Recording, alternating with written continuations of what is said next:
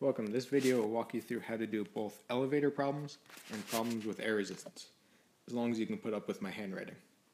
So let's start off with an elevator problem. An elevator accelerates up at 4 meters per second squared from rest.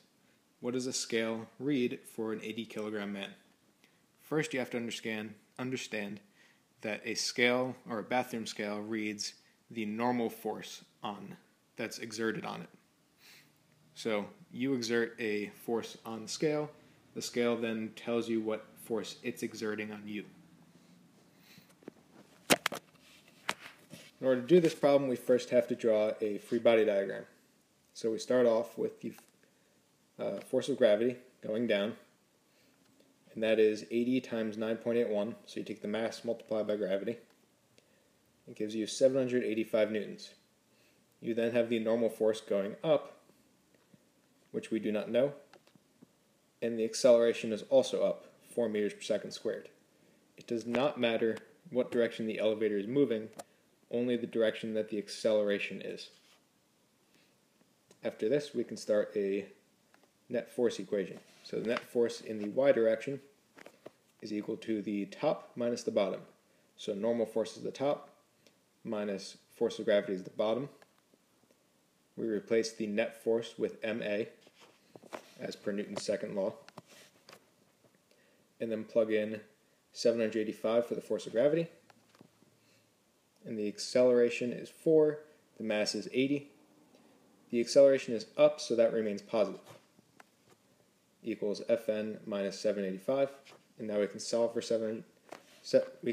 for normal force, First thing you have to do is add 785 to both sides, and you get a normal force of 1,105 newtons. And that's the answer. So that wasn't too bad. Let's try another one. So what if we change that? So now the elevator is accelerating downwards. That changes a little bit.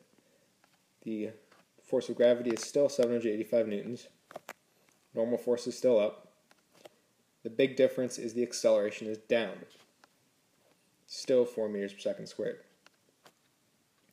So our net force equation is still Fn minus Fg, and net force is still ma. The biggest difference here is that the acceleration is negative because it's down. So if 80 times negative 4 equals Fn minus 785. This time when you solve for Fn, you get 465 newtons. So notice that when the elevator accelerated upwards, the normal force was larger than the force of gravity. So what the scale is reading is larger than the weight of the person. When the elevator goes downwards, or accelerates downwards, the normal force is less than the weight. So what the scale reads is less than what the weight of the person is. What happens if the elevator is not accelerating and just moving at a constant velocity? In this one, it doesn't matter whether it's up or down.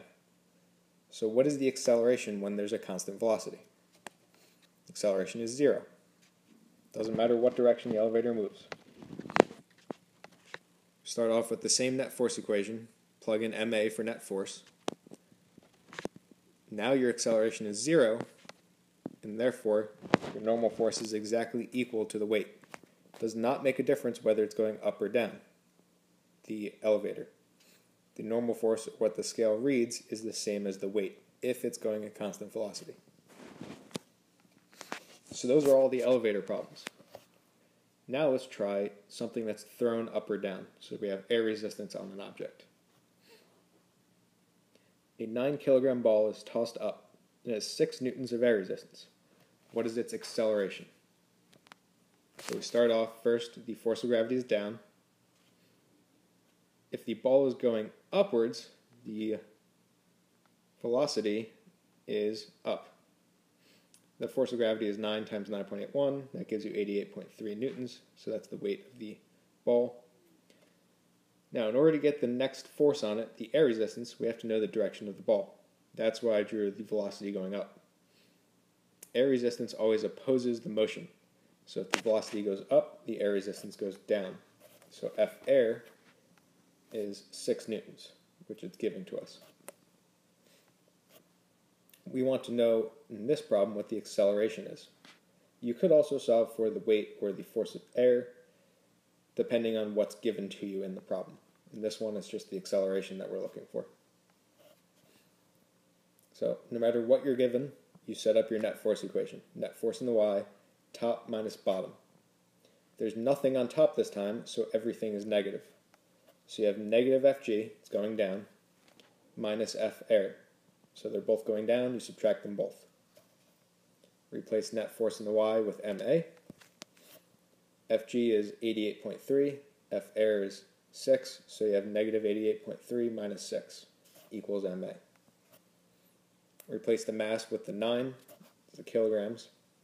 Don't replace mass with the weight of the object. That's a common mistake that I've been seeing. Replace it with the mass of the object.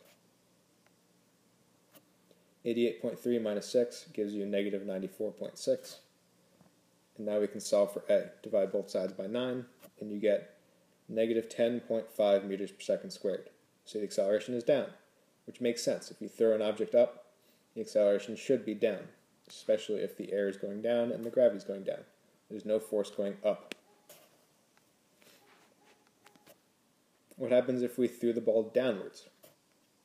So now we have force of gravity down, same amount, 88.3 newtons, except now the velocity is down. So the air resistance has to oppose that motion, has to go against it. So the air resistance is up. F air is 6 newtons, it's up this time. And we want to know the acceleration. Net force in the y is top minus bottom, so F air minus Fg. Replace net force with ma. So now we have top is 6 minus bottom is 88.3. 9a equals negative 82.3. When you solve for acceleration, you get negative 9.14 meters per second squared. So this is a little bit less than gravity. It's a little bit less than the last problem, because you have a force from the air that's going up, opposing it, so it's kind of like slowing down the acceleration from gravity. Alright, I hope this video was useful, and I hope you can come to class prepared.